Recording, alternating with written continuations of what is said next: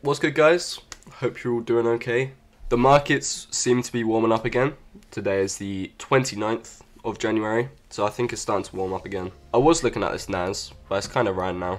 I don't think I would have actually really taken it. We're kind of sitting on the 200. I just liked it because this liquidity grab kind of broke the low here, but I just thought I'd come on, say hello before I take any trades, and yeah, I'll see you when I see a setup, I guess.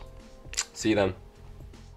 Alright, so GJ's doing some quite nice actions. We see it's coming off a 1 hour demand, high probability above 200, scale down. So this 5-minute demand, we're now coming off a liquidity grab, and if that comes straight down to zone, I know we're under the 200, but you know, first break of structure is usually a winner. So we've broken this minor here. It's got so many lines, hold on. Broke this minor here, then these two top wicks. So I believe we may be entering an uptrend. We failed to break a low here, so it seems like a change in sentiment. So we'll see how fast that comes to zone, and obviously we'll see rejections and stuff like that. Yeah, all in all, I do quite like it. I mean, if people are getting in on this liquidity grab, the 1-to-1 is exactly around this demand.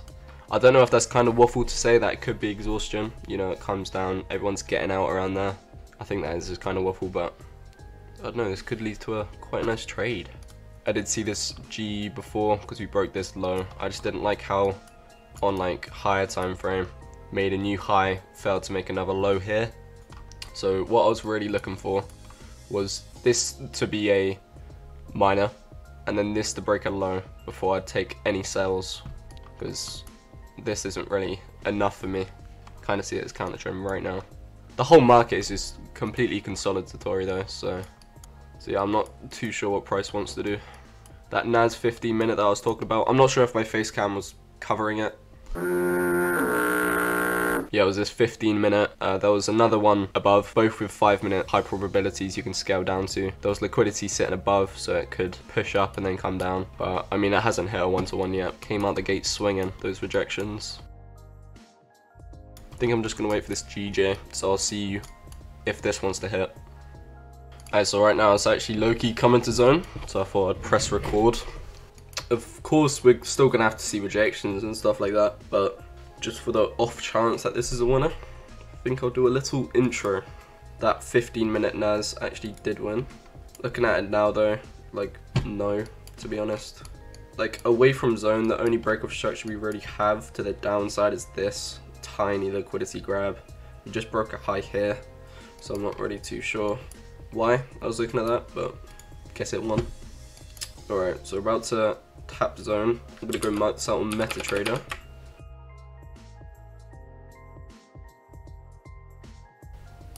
It's actually meant to be this one just here, I believe. This shows as a bullish candle on trading view, but I prefer the trading view readings to my broker.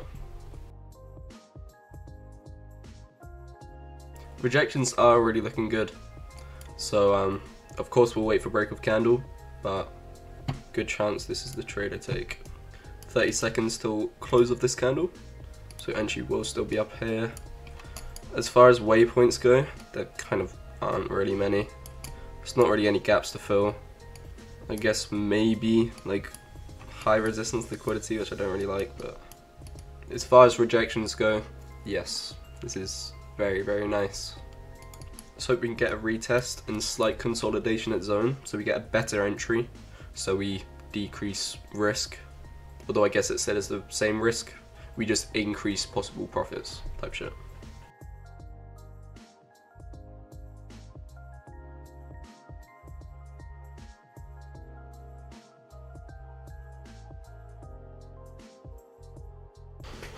Sorry, I was just looking for a new color because my box was like piss green, but this is just what I'm gonna have to deal with for now. It's because I don't really use MetaTrader for markings. I usually, you know, look at it in trading view, so then I can see where the break of candle is. But I mean, if I'm doing these live trades, then you need to see too when I'm taking the entry. So I'll mark out current break of candle as well, which is currently all the way up here. But like I said, in 2 minutes time, the break should come down here if we don't obviously break that high in this candle. But 2 minutes time is a lot of time when you're trading on the 5 minute, so we'll see.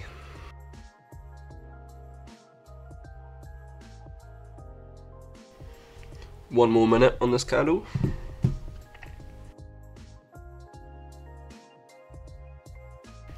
More seconds. Let's get it.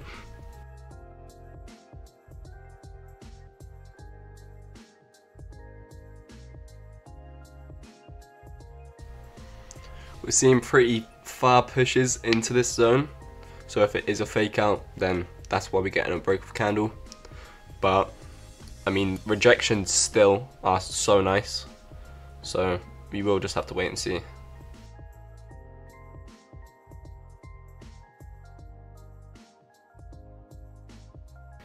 Jesus Christ, brother. Got no business being this low.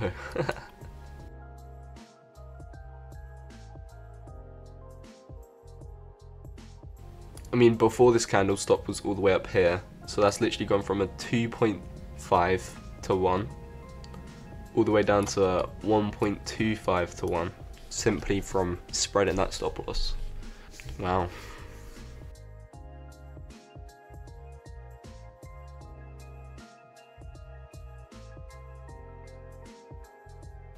I mean, considering how far that did come down into the zone, we're still getting good rejections. You know, it came down with a lot of momentum and we're showing a lower wick.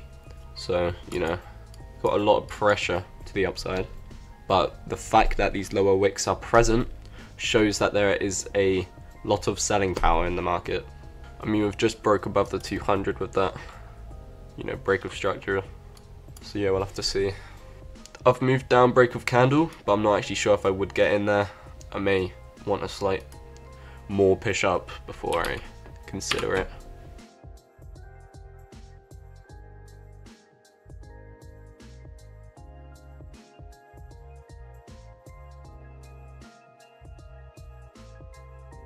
Seem to have entered a range on GU. I believe this was actually a slight liquidity grab as well. Don't really want to trade a range right now. I want to get some good supply and demand back in action. But I mean, from this GJ zone, which I've been looking at for I don't know how long, yeah, don't think I'm getting it there.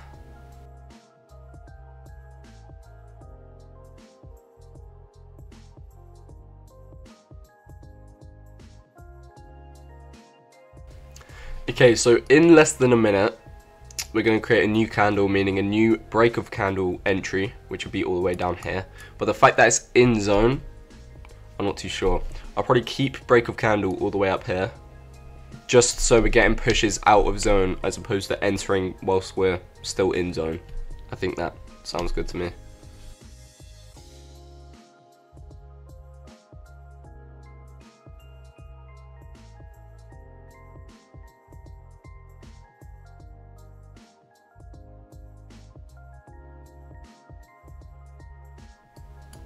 Okay, so it's given first break of candle.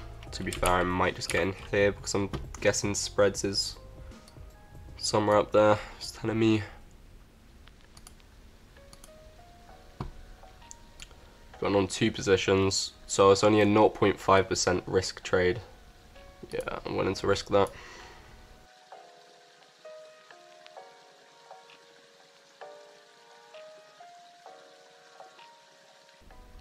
I just like the fact that it's even presented an upper wick, because now we're finally seeing that there is buying power in the market, and you know, small lower wick. I think we're taking over with the sentiment.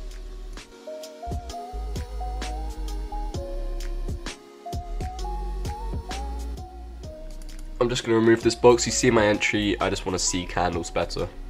So, I think that was the line I meant to, there you are.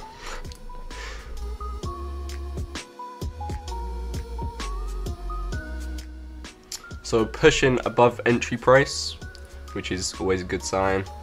What's going to make me really confident is on the next candle in 30 seconds is obviously a break of this candle, because then, you know, I would see breaking to the upside preferable. It's very jumpy right now though. Seems volatile, but it's not going in either direction. It's just tweaking.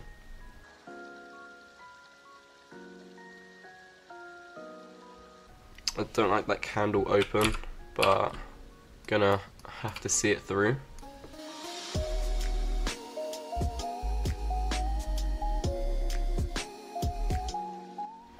If it breaks candle to the downside, I may look to close out and look for a re-entry if it doesn't invalidate zone. So then I can just minimize, I mean, you know, like potential losses.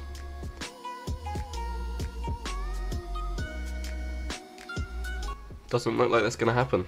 We can hope. As for waypoints, ooh.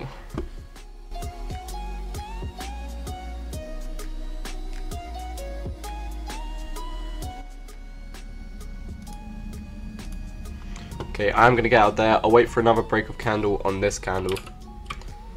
Just up here. There seems to be a lot of downwards pressure, and I'm not trying to take a full 0.5% risk. I think it's quite a clear place to cut, you know, like cut losses. Sorry.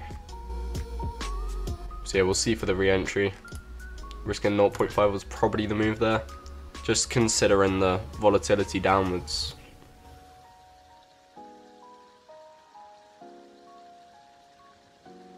Like I said, I'm getting in if I see another break of candle up here, but if it breaks down, what I mean here, that would invalidate zone. If either one of these get hit, then that's going to be the turnout for this trade. I think quite a lot has happened, so there's still maybe a live trade, even if I don't take. Just cutting that loss and then waiting for another re-break. I mean, risking 0.5, I managed to cut loss at like a 0.35% down, so.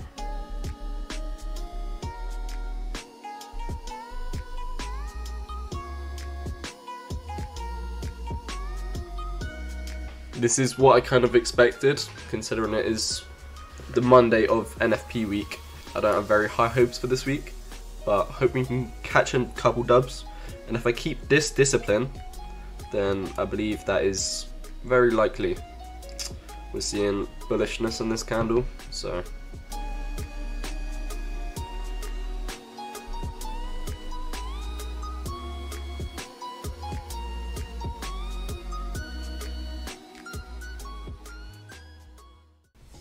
Yeah, so that would have been stop loss hit anyway. Managed to cut loss just seeing all of that downwards momentum present, so I'm fine with that. I think that will be me done for the day. It's even invalidated the zone. Yeah, all in all, it was a very nice setup, and I mean, even how it played out, it could have gone much worse. It's just never preferable to take a loss, you know what I mean? As far as the news goes, there was no 130 news today, hence why I'm holding up to 122. I mean, yeah, invalidated, not much more to say on that. It was a 0.35% risk, and take profits were bit ambitious, but that would have been a 1% gain. Put all my cards out on the table and it gave me what I wanted to. NFP week, fuck it. I can't really say I didn't expect it. It's continuing to show bearish right now.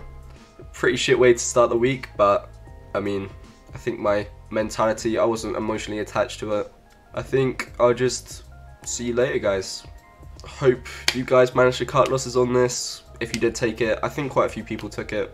I saw talks of it circulating around Mangoes after I already had entered Mango's Discord into the description. So is mine and my Insta, so go run up those as well. Yeah, I think that's all she wrote. Thanks for watching. Let's try and catch a dub this week.